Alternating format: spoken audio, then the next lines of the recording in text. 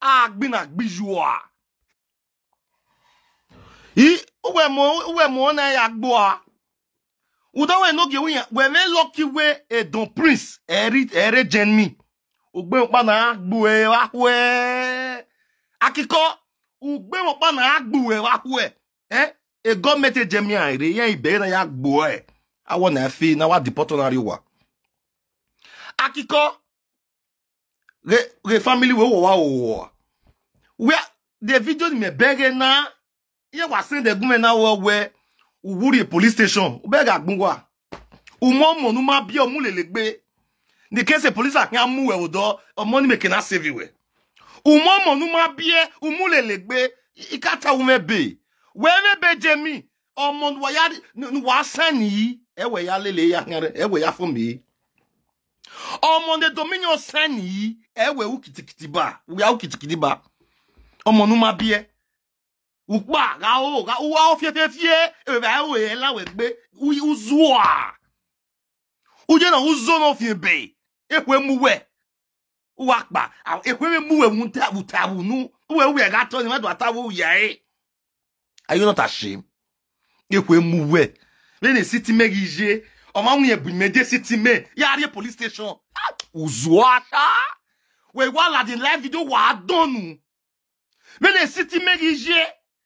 One best way they will be say my enemy. You come my city. Me we men no city me. Ya report magbalegbe. Uma betu owa.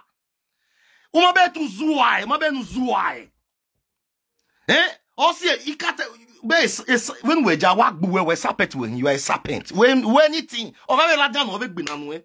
Nobody because you are a serpent. Uzua. You are a serpent. Complete serpent. Ewe ni serpent. Uma not a serpent. Women at a serpent. Oh, bell.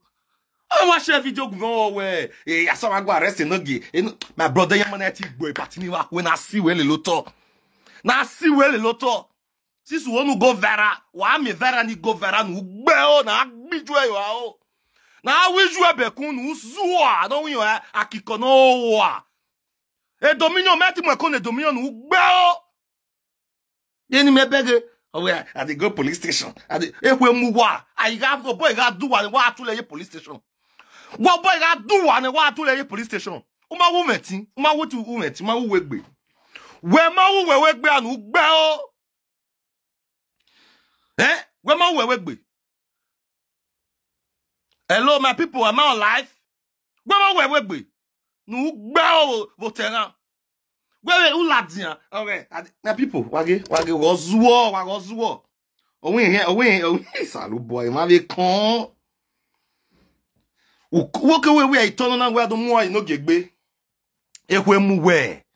When we ije na we the city me. Ah yes say akiko dey come my city.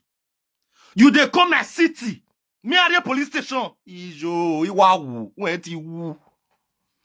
Uwe ti wu Jennifer Ward dem na gbo amagbe we my sister wato hi ehwe mu we wa ladian edomunye wa kun o iwa kun satana yu ekone me na kun yu ekose o mala da mala ye kira o we wa fio ujo neri rai na people go nwana agbo no zuwa o ma be sagbo uzo we agbo digbase we. Jennifer, God bless you. I know the shame when I see the video. He's saying they go police station. He want go report. Go zoo. Why it's a station? Why it's police? Get one brother with they call Inogi. He did join me here. The brother say want beat me. Now I can't tell you now. Anyway, I tell the police. Ben zoo I. Anyway, I tell the police where. The brother want beat me. That make me tell you now. Okay, where tina yagbina. Where go to atalo social media wa ate bone. Evanima where Elle France. Elle thank God to have had France. Why you report to the France? Elle France. When wa Germany wa rodo. Elle France ou la France mo ge we yin. Mene don prince o ge we yin. Ekwe mu we. One person we me and dey play. You can say they come my city. Any marriage, may I use my squad, take 4 lats. A squad woman, Uwan rokba. Uwan se. Uye zuo. Ume manilele we. Inya gewe you. Ere we gbi uzua. You don't get squad. Uzua. No squad. Nothing. We wala dia. Dominion mweko dada yo de. Dominion mweko dada yo de. Where do I don't with social media? You don't have power. You don't have anything. And now I sit you where I did now. I sit no ge because when I go last sit no ge wa wu. Oh, I do well last sit no ge. Oh, we are wa. Now this one they tell now they'll tell no say you be serpent. You are a lawless human being. Uzwa. Gini kwe mume ayo de para ayo de shame. Percy they call your city now. They threaten you say he wants to go beat you in your city. Ekwe muwe I told him me. Larry, I told him me they don't prince. You they come my city. See they tell me say my city you want beat me. Enogi, be asking my brother, you be mad. Enogi, I say you be mad. You know what you tell this boy? You tell her say you they come in city, you want beat her for a city. Hey Baba, I told MMA. Now you they run go police station. You want go tell police, say police, Enogi want beat me. Enogi want beat me. Now you want go tell police, make police come rescue you. Agbina bijua. Lare akiko agbina bijua gede. Go no mo you wa ede devon yawa. We no yelue. What ye? Eda se see what they full everywhere. Ekene dena wa von we na we two hiaje. Ekene dena ven dominion we ria. We two hiaje ete dawa ma ye two.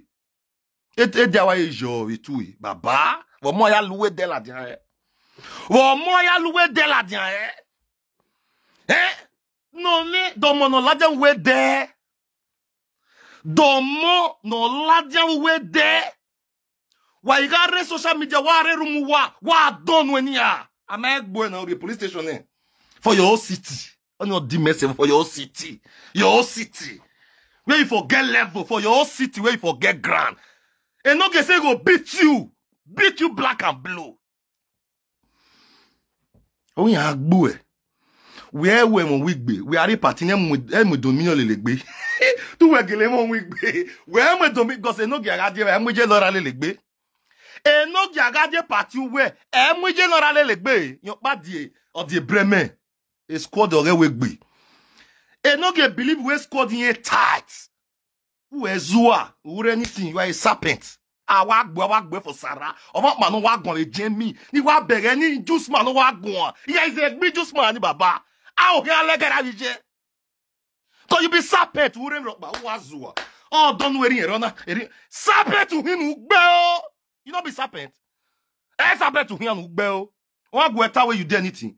Is azaga ala ju egbe la ragbe. La gyo wa egbe la tun yagbe. Ke ko tu wa so to. Is azaga ala yagbe. Public goat, public fool, public nuisance. Women voice, women thing, women swag, nothing. Now just to enter social media, who are abonnés ya? You see that's what they play. Ama when no go wako horo. So far no me hwaru nu no ya go larewe. Ama when no go wako horo. So far no me hwaru nu no ya go Oye me wa jena. Awe Frankie bu meje city me. Hey baba.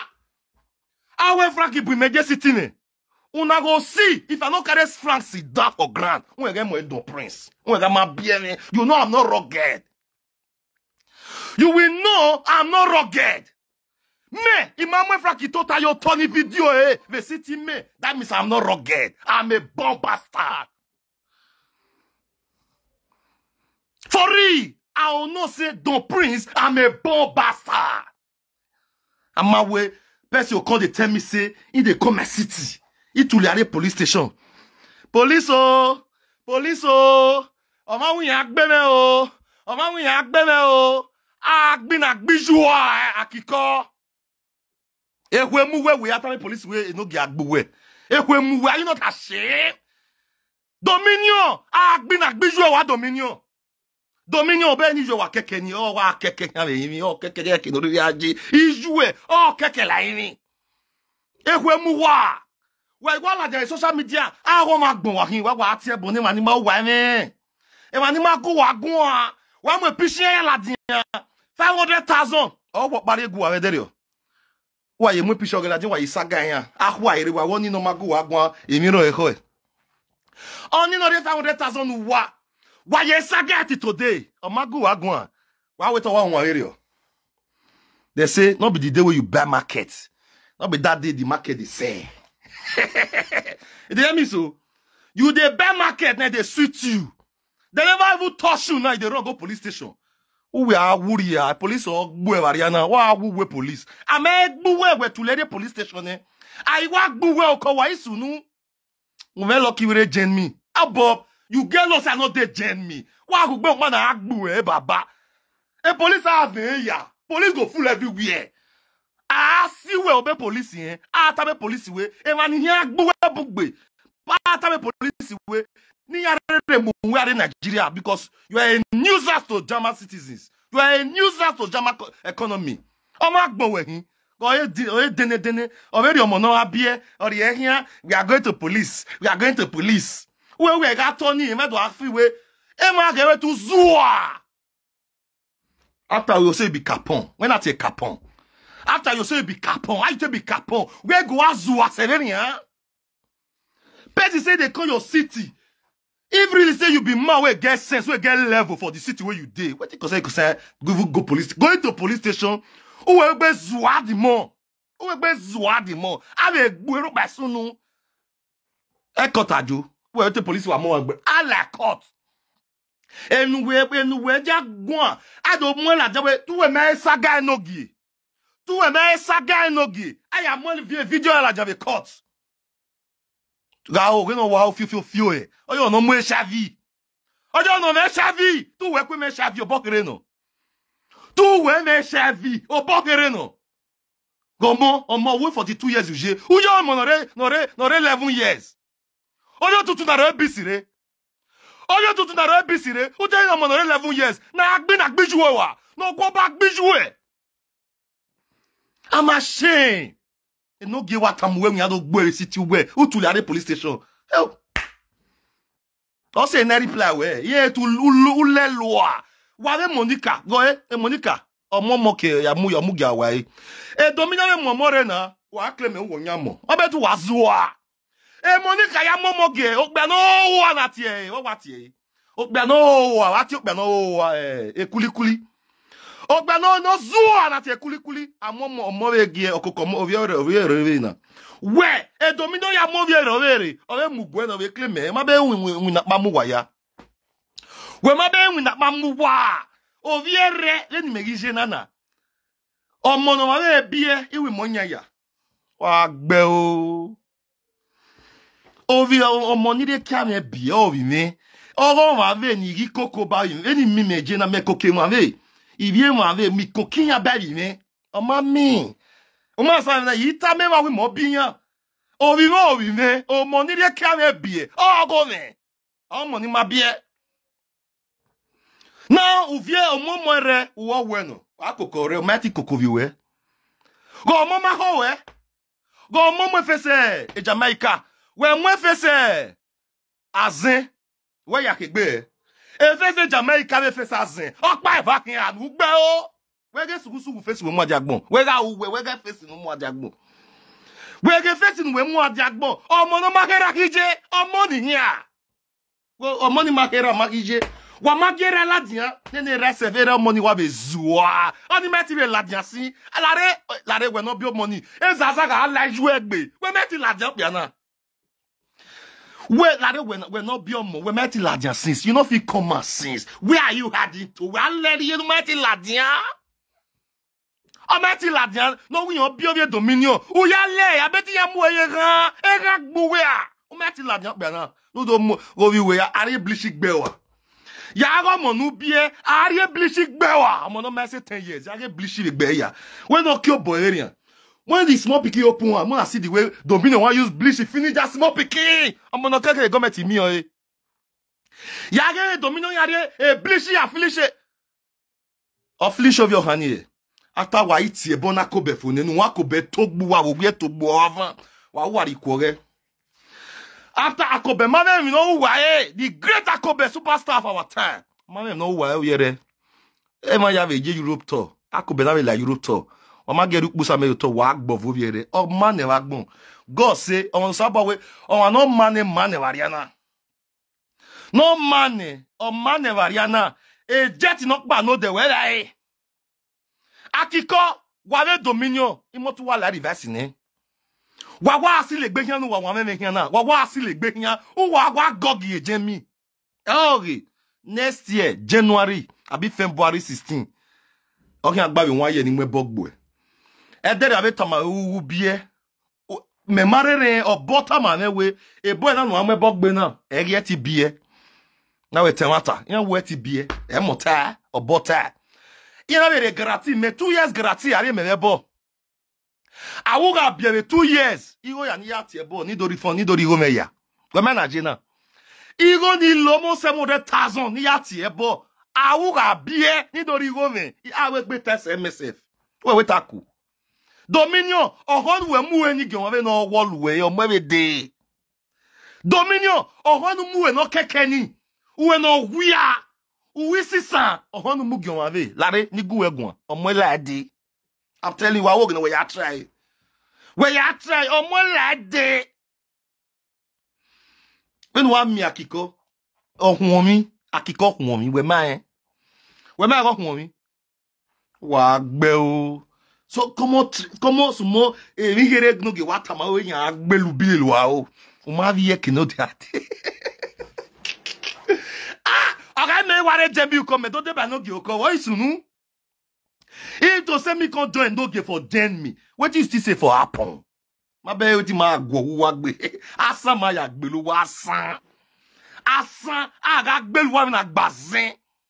Eri ma ya gbu wa asan. E dominion ya iriasa mo egbe ya.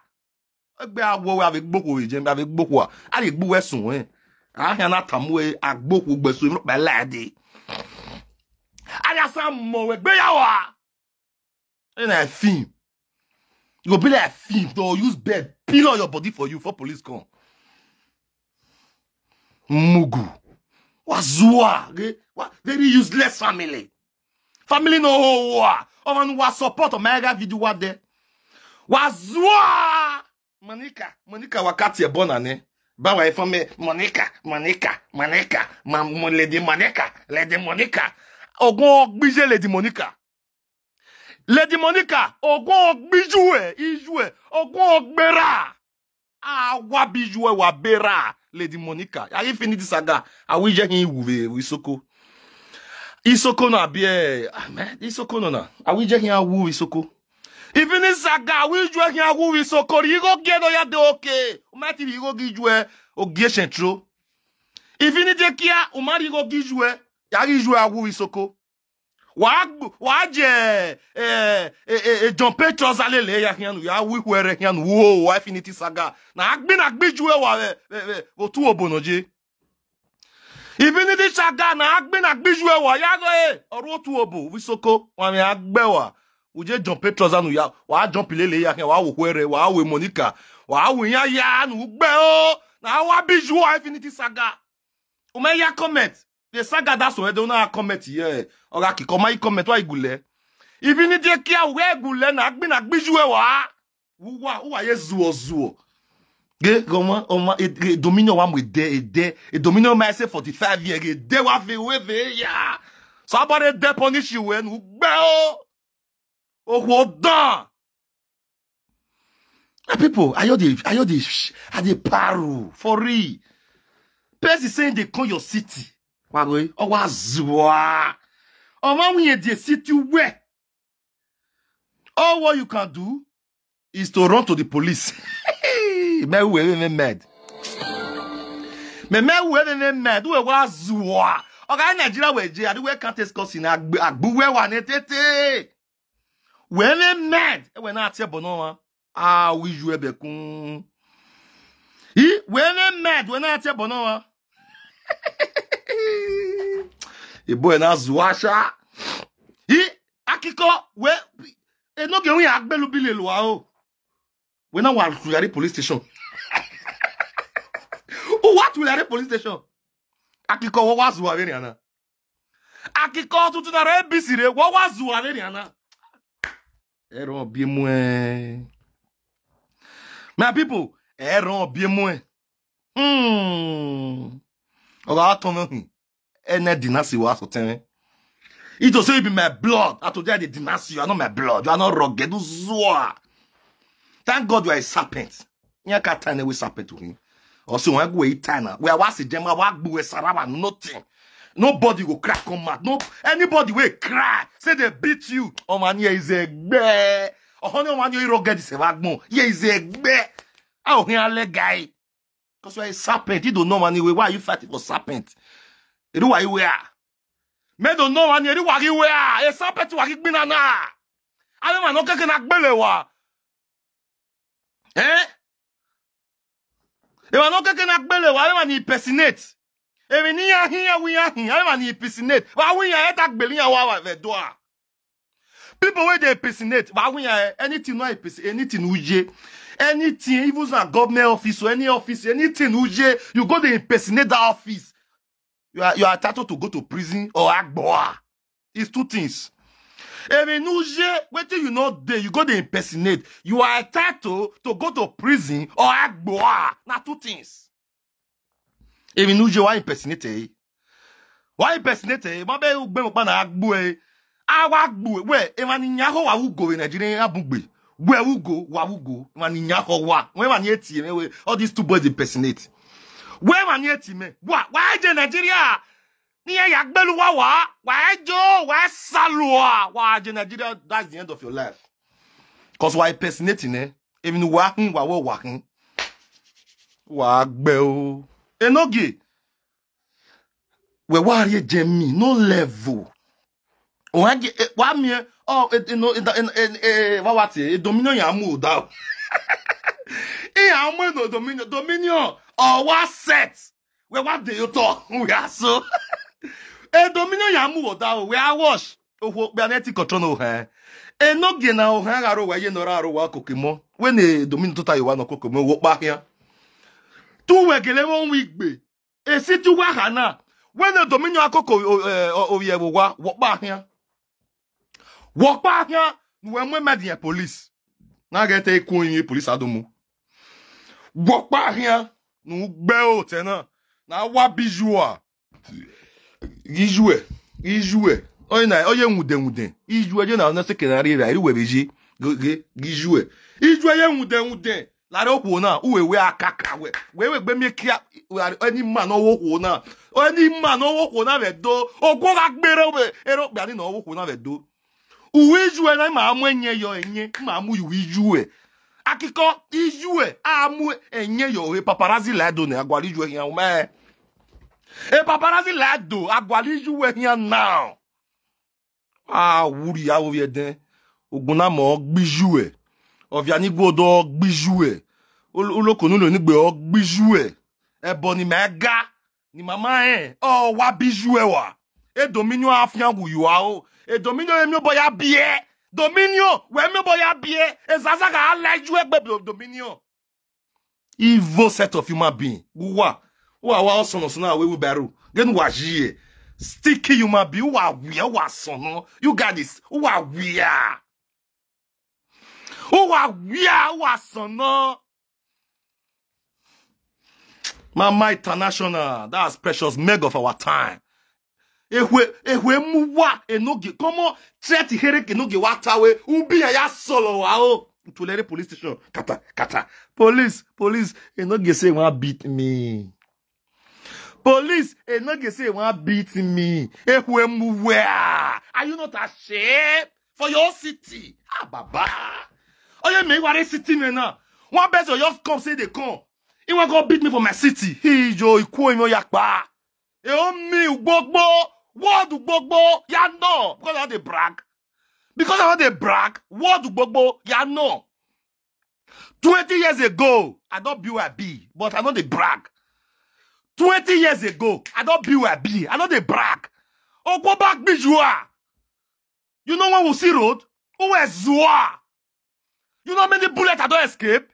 Because I dey cook for social media, I dey put that for head. Oh, go back bijou. Lare. Awagbu Sarah, you are a serpent. You are a serpent. Serpent to him. Agagbu, anybody that go, it's going to be a problem with the prince. Awagbu Sarah, anybody abagwa, any juice ma talk. Why not they jam me? Why me not they jam me? Let me come down to the show. God, do we me ana wa de baba? Do we me ana wa de? Ugbe opa no collect. Why edore? Why imi o no ma gu egun? Ukudan, u mo re ba wan. U mo re ba wan with social media. When tama we na, o re nu yawe saga, u pause, u try.